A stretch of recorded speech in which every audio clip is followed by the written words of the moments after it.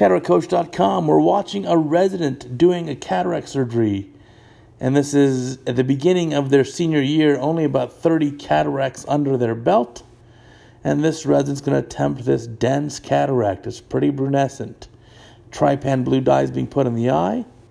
Now we'll show the video unedited, but we have increased the speed of the video to 3 times. So this surgery unedited at real time was 30 minutes, and now it's going to be sped up, so it's going to be only about 10 minutes. That's so we can get the learning points across without spending too much time. So you can see the capsule has been stained with trypan blue dye. Now a temporal phaco incision is being created with the keratome. That looks like a really nice tunnel length. I like the architecture of that incision. That looks great. And a capsulorhexis is going to be made now. Now, you can tell again this resident used a cohesive viscoelastic, which is coming out of the eye already. The capsulorhexis started here with a cystotome. It's going to be switched over to a forceps next. The key in a dense brunescent cataract is make a big rhexis. Because if the capsulorhexis is big, it's going to be easier to access this very dense nucleus. This is a case where I'd tell you at least a 5 millimeter capsulorhexis. 5.5 is better. Even I don't mind a 6 or even 6.5 millimeter capsulorhexis. Remember, if the rhexis is bigger than the optic, it's okay. The capsule will shrink wrap down and will end up overlapping the optic anyway in the post-op period. So here they're using a special hooked cannula to do hydrodissection, rotate the nucleus. Again, this is a dense nucleus, and that's a relatively small capsulorhexis. It's probably a 4.5 millimeter capsulorhexis. So let's see what technique we're going to use here. Phaco probe's going in the eye. It looks like the bevel's being oranged up, and a groove being made down the middle here. So it looks like some sort of grooving technique. We're going to crack the nucleus, I suppose, next. The grooves are being made. Use sufficient phaco power here. Again, my one bit of advice is, looks like the cohesive viscoelastic was used at the beginning of the case. That's not going to provide much corneal protection during surgery. So I would have recoated the endothelium with a dispersive viscoelastic prior to putting the phaco probe in the eye. But a nice groove is being made here. That looks great. Now you got to achieve a sufficient depth of this groove. Oh, nice rotation. So it looks like a divide and conquer technique is going to be done. Grooving this plus sign or cross sign in the lens with the phaco probe. So chopper being used on the left hand to stabilize things. I'd encourage the groove to be made also sub-incisionally, not just in that nasal area, but also under the phaco probe. Withdraw the probe and aim it more downward. Or simply do this half groove and then rotate and then continue. So there's more rotation, and looks like that's what's going to happen. So continuing the initial groove, and then I bet we're going to rotate this nucleus counterclockwise, there it is, to continue this groove. Now with a brunescent or dense cataract, the posterior aspect of the lens is dense and fibrous. There's almost a fibrous plate there, leathery plate, that's going to prevent this nucleus from really splitting or cracking into pieces. So this groove for a normal degree of cataract or normal degree of nuclear sclerosis would be fine. But in a brunescent or dense lens like this groove's not going to be good enough. Let's see what happens. Putting the instruments in the groove, trying to split it apart. Ah, there's a good split. I got proved wrong right there. That looks great. But it didn't propagate through. You see what I mean?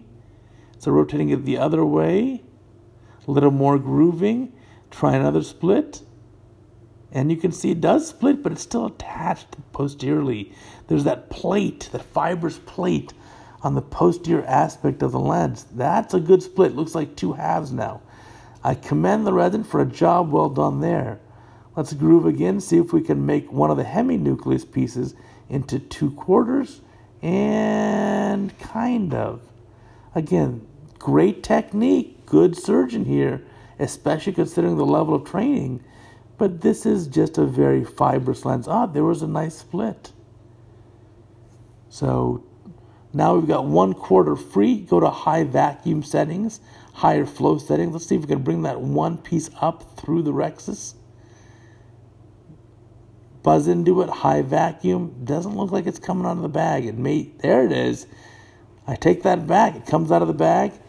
Going to put more energy into it. Take this first quadrant down. Now, once one quadrant is down, it really helps because there's more working room within the capsular bag.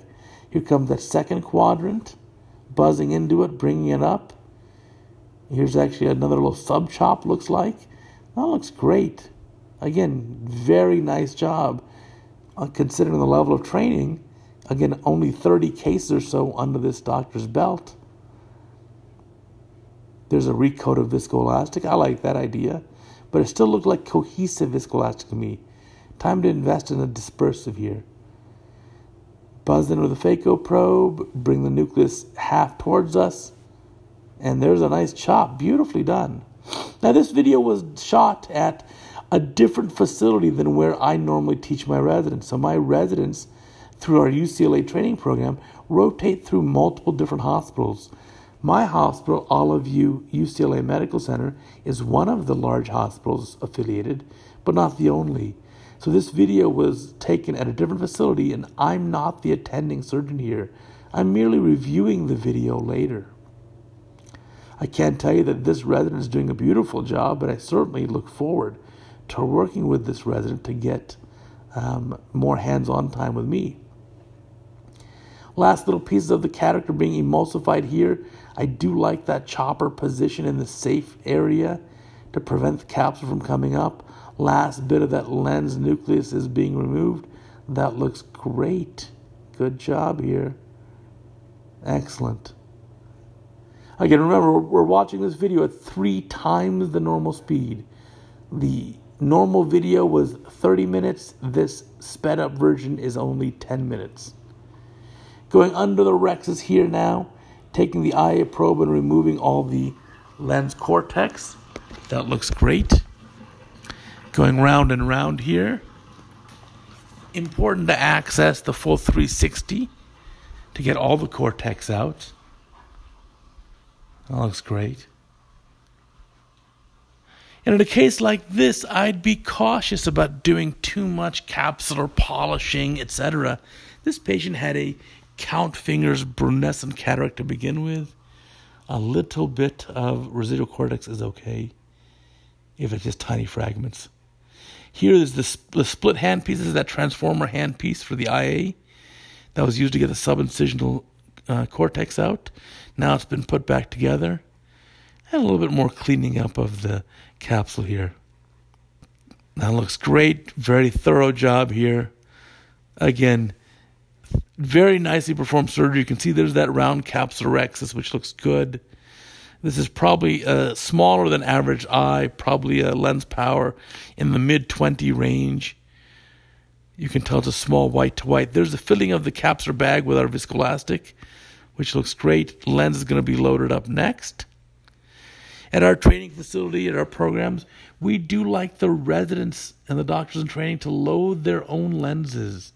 It's important that they know how to do that.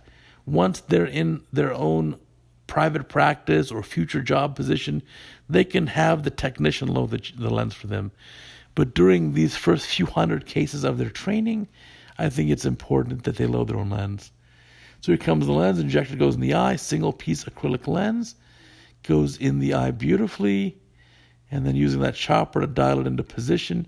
And now you can see that lens has a 6mm optic. Edge to edge. And so now this rexus looks to be about 4.5mm. Remember, this lens in particular does have a 6mm optic, but the effective optical size is a little bit smaller, probably in the range of 5.2 or 5.4mm, because this lens has that dead zone around the edge 360. Finishing up the case here, a little bit of hydration of the main incision. I'd prefer a different style of hydration, but again, that's still done very well. So a lot to learn from this case. Thanks for watching.